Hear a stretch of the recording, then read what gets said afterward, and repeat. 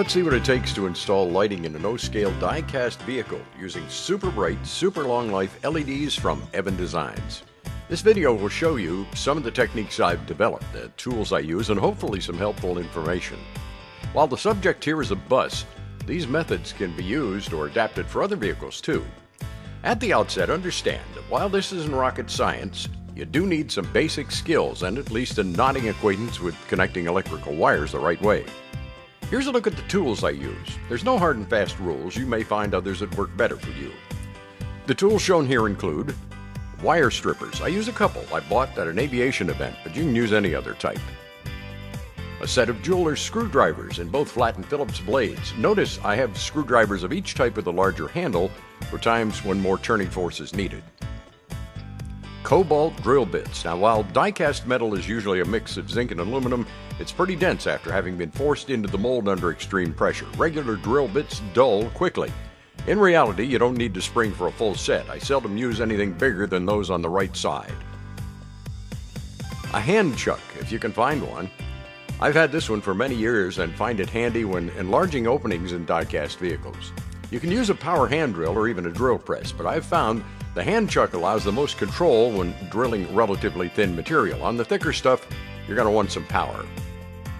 Cutting pliers. I find it useful to have the two sizes, since the smaller pair works better in tight quarters you sometimes encounter when you're putting LEDs in small-scale die-cast vehicles.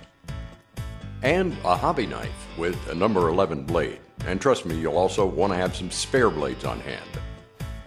A small pair of needle nose pliers are handy for lots of things, including when you have to bend the head of one of the LEDs. The Evan Designs LEDs can be bent up to 90 degrees, if it is done very carefully, right behind the part that illuminates. You're going to want tweezers, both straight and curved. They've proven at least very useful to me for simply holding things or placing objects inside, such as an LED. This is a spring-loaded center punch, and I picked it up pretty cheap at Harbor Freight. It's proven invaluable in making a starting spot when you're drilling holes through the die-cast metal. You just press down on it very hard. That triggers a spring-driven plunger that drives the point into the material. The one I haven't shown here is a soldering iron. I use a 40-watt model, as well as a solder and the power drill. I've tried, as I said, to use a drill press to make holes, but I have a lot more control with a handheld drill. The glues I use are Crazy Glue or Super Glue. There are a lot of different brands and types, though. Choose one that's thicker than the standard variety. It's easier to work with.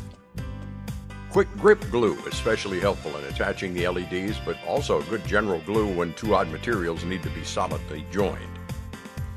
And good old Elmer's white glue. That's used to reattach clear plastic like headlight lenses because it doesn't craze the plastic. And it also dries clear. Sometimes you can use it to fabricate a lens in head and tail light openings. The vehicle we're going to attack is a school bus, die-cast, about 8 inches long. That would make the scale somewhere around 1/50th. Think of it as looking at a real school bus from 50 feet away. Now, when we're done, the bus will be sporting 13 Evan Designs LEDs. Your very first step should be to cover the top of the vehicle with masking tape, because this will reduce scratching that can occur as you work on it. Now we'll disassemble the bus. Put the small parts in a container as they're removed. Never toss them into the work surface. You're almost surely going to lose something that way. This die-cast has one of those spring-loaded pull-back motors in it. I like to remove these. Snap out the motor unit, carefully pry it apart, and remove the gears and the spring. Then snap it back together, again carefully, and reinstall it in the chassis. The plastic window insert needs to be removed and modified in the upper corners because you have to make room for the installation of a couple of the LEDs. And also the last two seats have to be removed, again to make room for the LEDs. Both these modifications were done with a razor saw. The rear door of the model's made to open, but the mounting post blocks a spot for one of the LEDs, so I removed it with a Dremel tool. The brace on the door also has to be trimmed off as much as possible, and then the door later will be glued back on the model. It no longer will open. Now we're going to make some holes for the LEDs in the rear of the bus. Use a spring-loaded center punch and make a place to start the drill, being very careful to get it as centered as possible. Then I used a handheld power drill on low speed to make the holes. Use a 5/64 bit for the holes for the 1.8 millimeter LEDs that go at the top of the rear of the bus. Use that same bit to make two holes for the LEDs to be installed above the windshield on the front of the bus.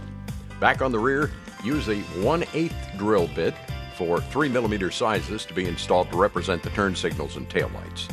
For the headlights and parking lights, first you're going to have to carefully remove the plastic lenses and be sure to save them. They're going to be reinstalled after some modification.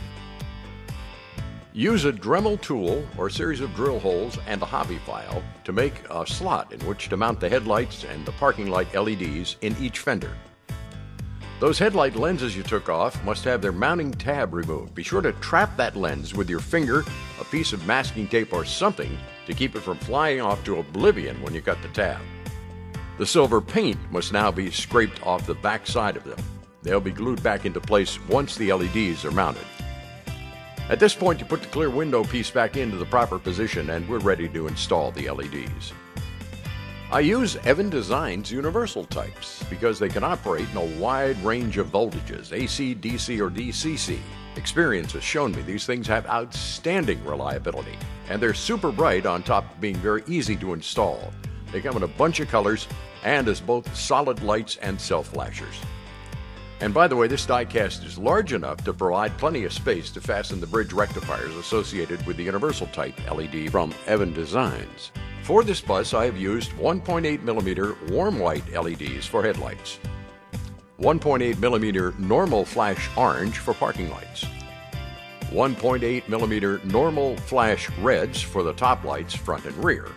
The rear lower reds and orange turn signal lights are 3mm LEDs with the top filed down almost to the electrodes inside so that just a little bit of the plastic housing protrudes from the hole. The wires for the LEDs are routed in such a way that they are minimally visible from outside the bus when it's all done. And be sure to cover the surrounding windows with masking tape to avoid smearing glue on them during this process. I have found, by the way, quick grip glue is the best for holding the LEDs in place, but don't glue the LED lens itself. Instead, glue the wires just back of the lens. Once the LED's in place, you can put a tiny drop of super glue on the point where the lens contacts the body of the car, just to keep it in place, and apply that glue with the pointed tip of a toothpick. You're going to find toothpicks a great aid in applying glue inside the model body. Buy the sturdiest ones you can find, and trust me, get a bunch of them. For the stop sign, a hole the size of a 1.8mm normal flash red LED is drilled in the center.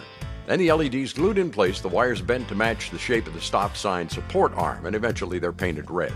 Note that you have to pass the LED through the slot in the side of the bus before gluing it to that sign.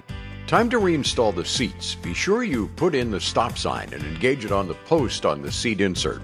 Once you have the LEDs in place, plumber's putty is applied to the back sides of them to minimize flashback to the interior of the bus. And to do this, you need to temporarily power up each LED so you can be sure you've sealed it as best you can. The bridge rectifiers are glued to various spots on the bottom of the seat insert.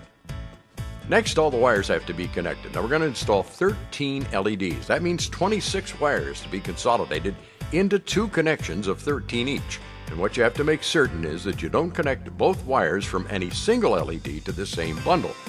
Be sure to solder all these connections and protect them with either electrical tape or, even better, heat shrink tubing.